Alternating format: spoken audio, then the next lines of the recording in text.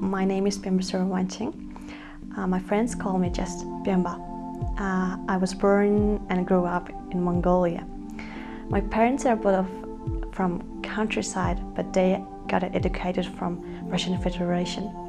And I'm a medical doctor and currently working as an instructor at the Department of Cardiology at Health Science University of Mongolia. If I'll describe Mongolian peoples, we are strong, clever, hardworking and generous people, and it's a great nation. Traditional Mongolian nomadic people have a very healthy lifestyle. Like, they do their all stuffs by themselves. For living, they herd an animal, and also they make their own clothes, and they even herd their animals, even it's summer or even it's winter. Generally, they use very natural food, like a real good meat, and also good wheat, and also some vegetables. And summertime, traditionally Mongolians doesn't eat any meat. Come to Mongolia and visit to Ulaanbaatar, you will see that everywhere they're building a new apartments. Even I'm young, I've seen a dramatic change of our city. When I was maybe 4 or 5 years old, there has very few cars, and people often get bus to get to their work. But today we can see a lot of cars in Ubi. With the change, the communism to the capitalism, we brought also the change in our food. Especially, they had like a lot of fast food places has appeared. Maybe 80 or 90 years ago, most of Mongolians were nomadic people.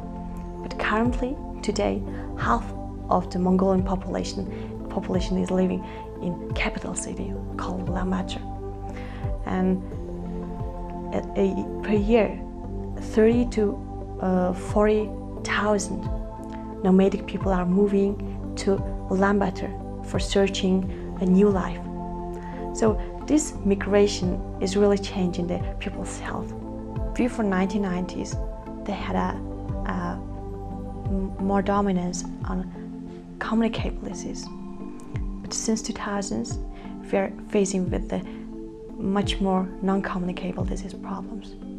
According to the World Health Organization, non-communicable diseases are heart disease, diabetes, lung disease, cancer, mental disorders, and traumas. Despite heart diseases being a leading cause of death in Mongolia, many Mongolians know very little about non-communicable disease.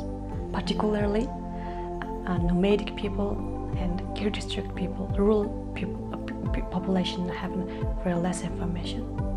So the poorest population have less amount of knowledge of their health. I think poverty is really affecting for the non-communicable disease.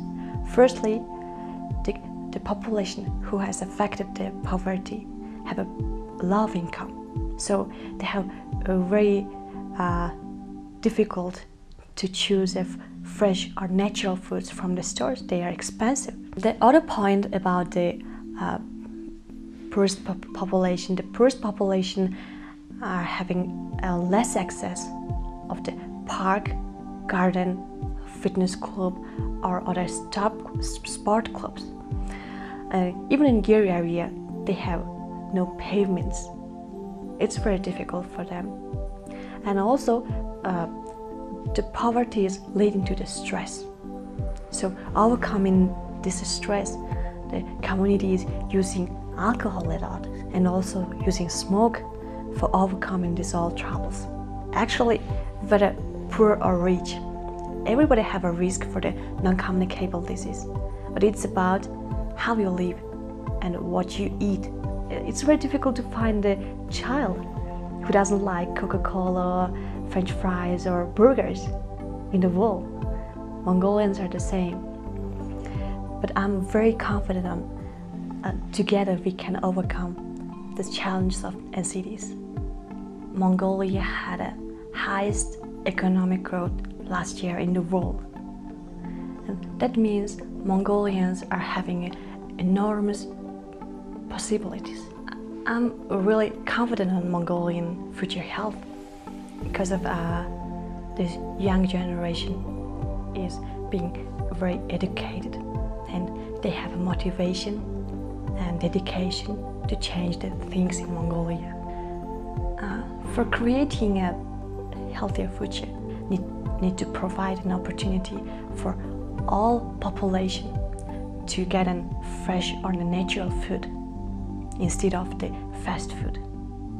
And also, health education is very important. Planning the city is a very important issue. For example, I'm a medical doctor. I counsel to my patients like you need to do physical exercise. If whose living area, if they have any park or pavement, how can he or she can run? For me, the future of Mongolia will see a country where everyone has an access to good food and a safe place to exercise and healthcare if they need. This is the key to overcoming the challenges of NCDs. Mongolia has great opportunities, and we must take this opportunity to create a healthier, fairer, and more prosperous nation.